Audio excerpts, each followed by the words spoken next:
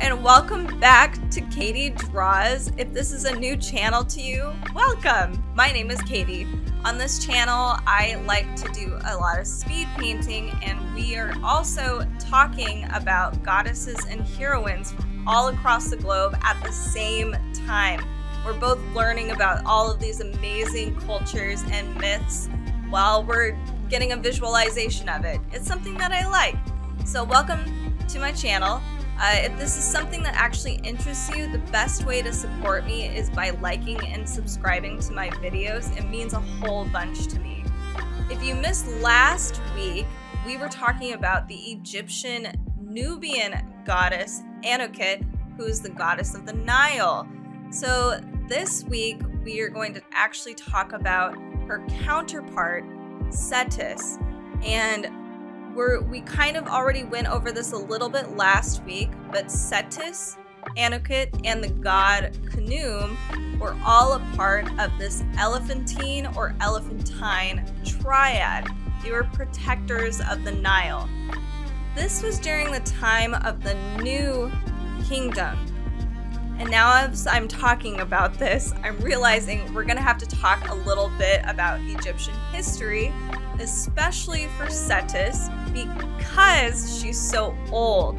So we have ancient Egypt it's so expansive. There's so much time that goes by. Thousands and thousands of years. So we have Lower and Upper Egypt that are potentially sometimes waging war, or they're separate regions. Sometimes they're unified, and that happens all through history. So we're gonna start with that before we dive into Satis and the myths behind her. So sit back, relax, and let's learn a little bit about Egypt.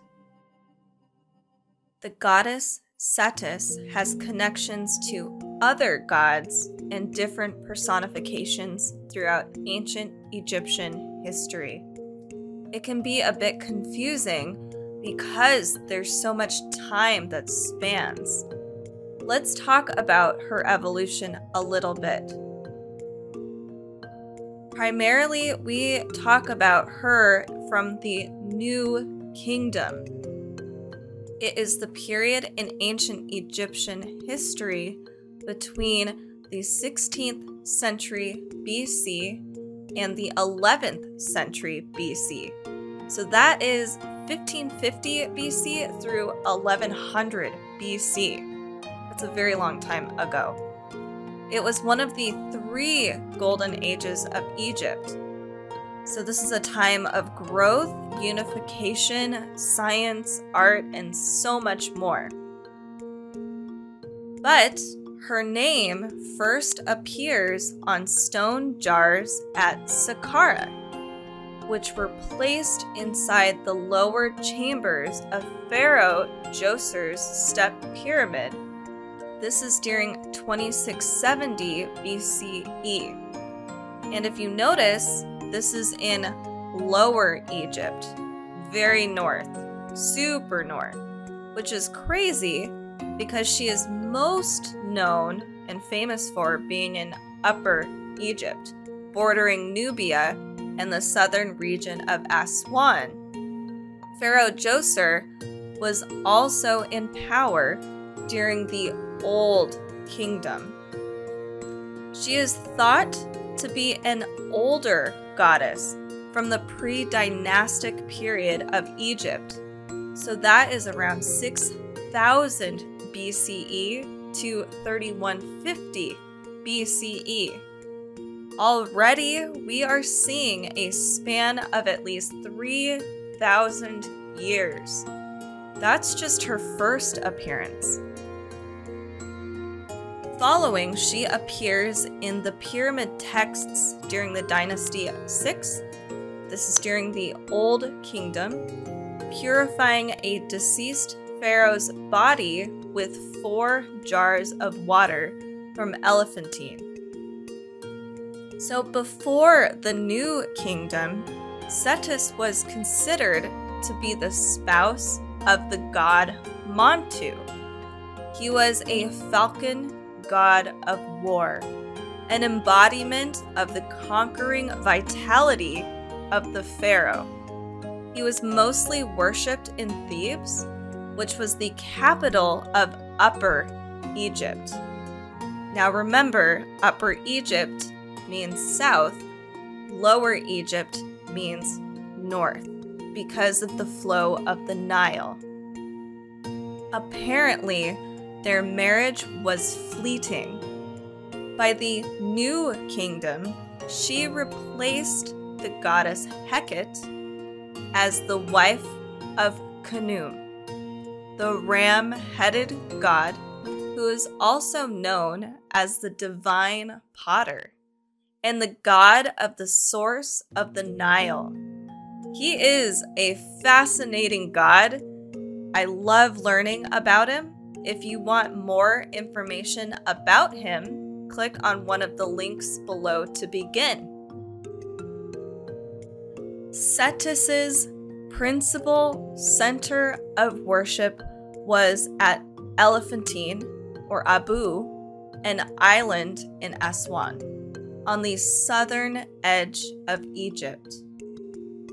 Elephantine was the capital of the state and for many years was the outer post and military stronghold of the ancient Egyptian Empire. This served to defend the border of Egypt, but also as a place for commerce and trade with the Nubians. This could also be a reason for the name Elephantine because of the trading of ivory.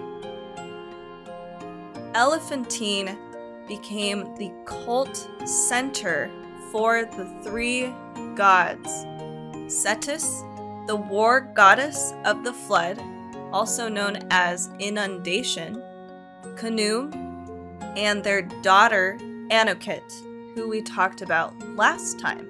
She's the goddess of the cataracts.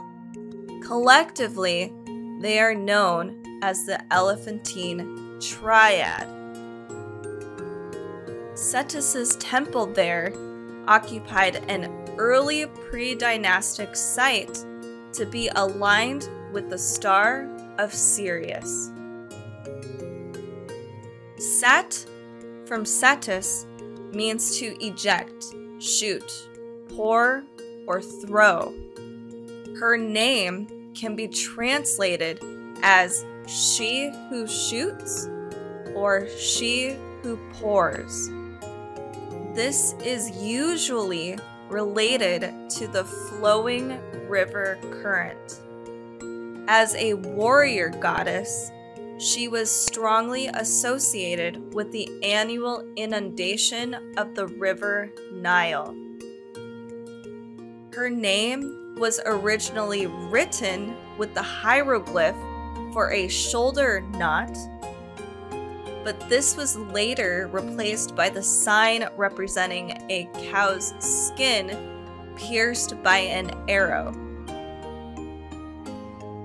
Satis is usually depicted as a woman dressed in a sheath gown with the horns of an antelope, wearing the conical crown of Upper Egypt. This is also known as a hedjet. Sometimes she's portrayed with a bow and arrows in her hand. Often, she is shown holding an ankh, which is the symbol of life, and a scepter, which is a symbol of power. She's also shown in some places carrying jars of water that purify. Also, she can be shown with a star on her head. There are times where she is often depicted as an antelope. As a war goddess, Satis protected Egypt's southern Nubian frontier by killing the enemies of the pharaoh with her sharp arrows. She was also a goddess of fertility because of her association with the river flooding. As a fertility goddess, she was thought to grant the wishes of those who sought love. Not only that, but she purified the deceased with water from the underworld, which is the mythical source of the Nile. There are documents or pyramid texts where she appears purifying a deceased pharaoh's body with 4 jars of water from Elephantine.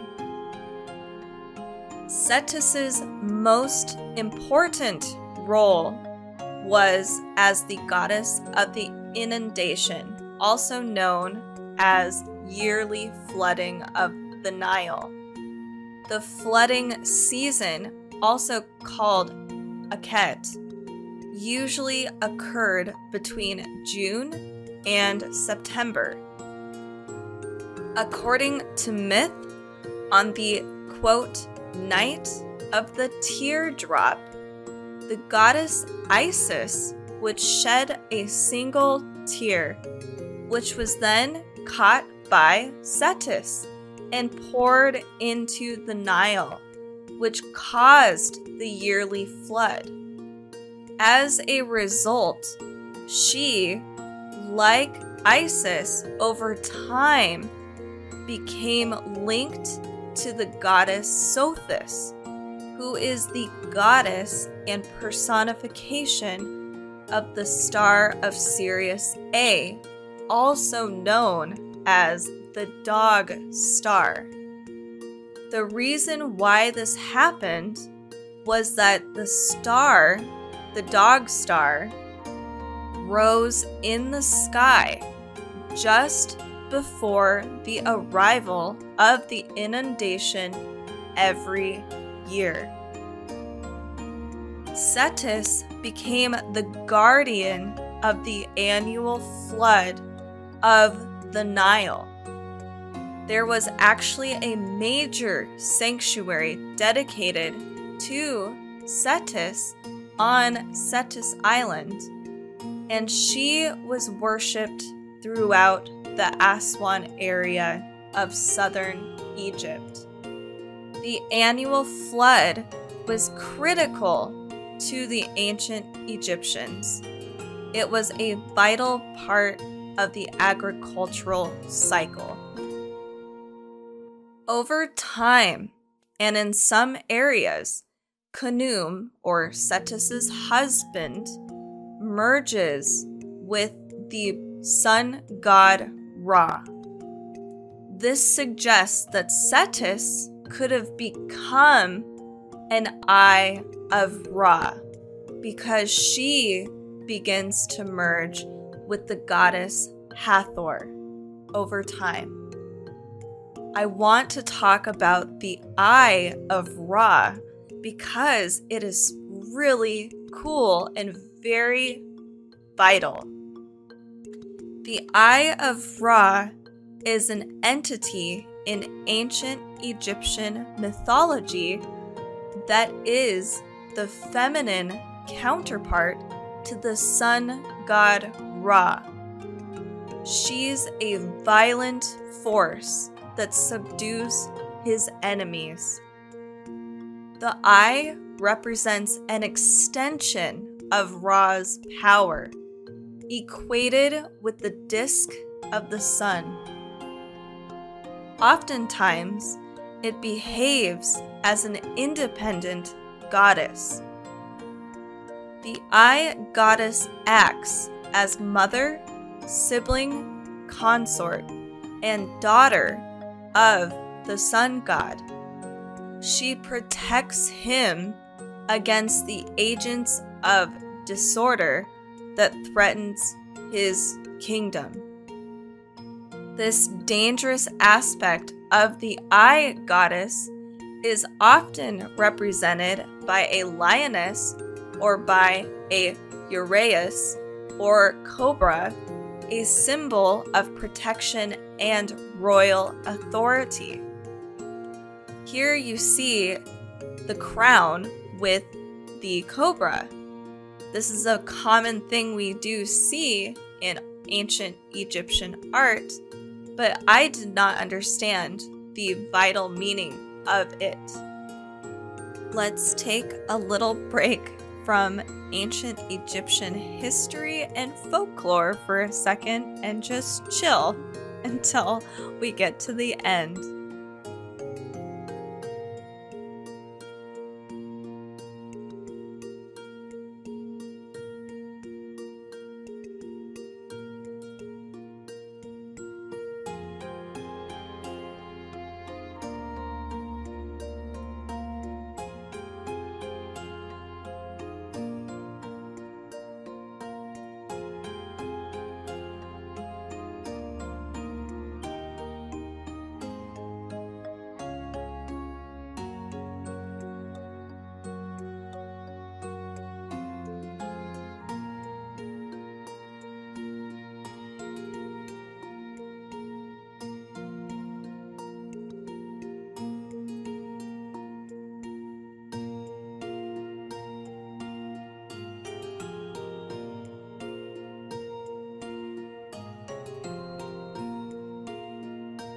And here is my full front speed paint, no hands example.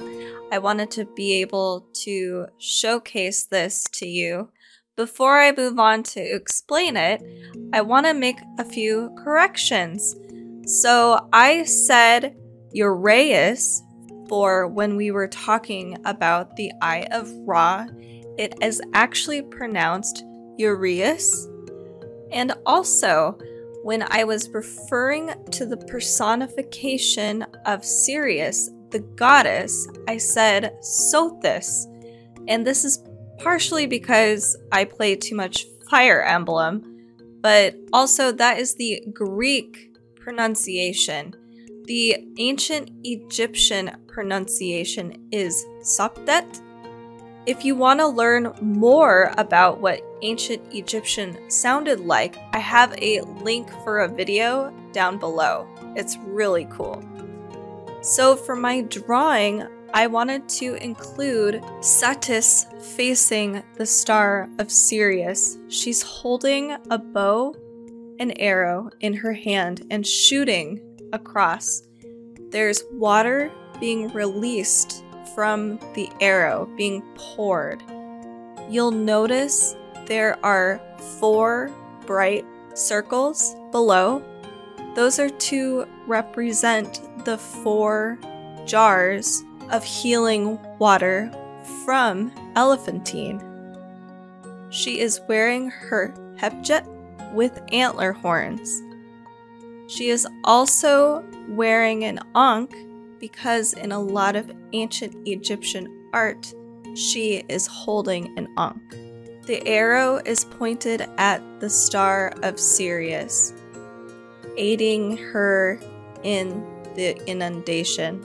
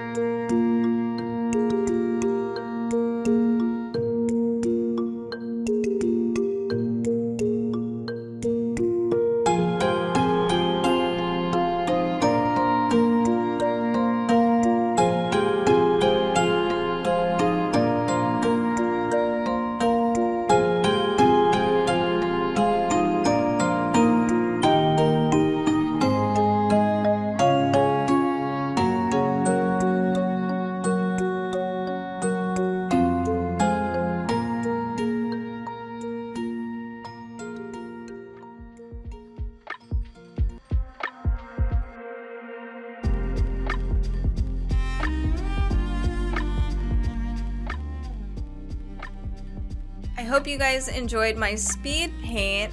I wanted to talk a little bit about my thoughts on the goddesses from the Elephantine Triad, Satis and Anokit, because I find them so interesting, and they're almost separate from a lot of the other Egyptian gods. It's like their own little clique, their special little circle, and I find that interesting. It's interesting because Khnum and Satis, if they're the parents of Anokit, it doesn't really talk about them having, I guess, an origin story, like parents, or, you know, I guess if we were to umbrella term it, Ra is the king of all the gods. But I mean, Khnum is actually considered to be the fathers of fathers. He's actually the one that created us, all of humankind, with clay from the potter's wheel. It's really cool. So I just think it's really interesting because we have the Triad, who is very clearly Team Upper Egypt. They watch the Nile. It's very important to all of the agricultural cycles in all of Egypt. But because we've got a lot of separation between Upper and Lower Egypt, it definitely feels like it's a totally separate entity. And we have the other 9, the main 9 gods. So we call them the Ennead or Ened. So that actually means 9. It's the 9 deities. And they're the most popular ones. We've got Osiris, Isis, all of them. And Heliopolis is actually close and the capital of Lower Egypt, but it's closest to Greece. So a lot of our history about Egyptian gods and culture and myth all kind of come from there. So it's interesting. So I don't know if you understand where I'm coming from, but it's kind of, we might have lost a lot of information, and the people that write history are that's what's going to continue on throughout time. So yeah, there's probably still a lot to learn about these two wonderful goddesses. If you're just as interested as I am about Egyptian history, you can go down as many rabbit holes as I did. You can start with any of the links down below. You'll go somewhere. It's like Alice in Wonderland. It's so cool, and definitely let me know how all of that goes for you.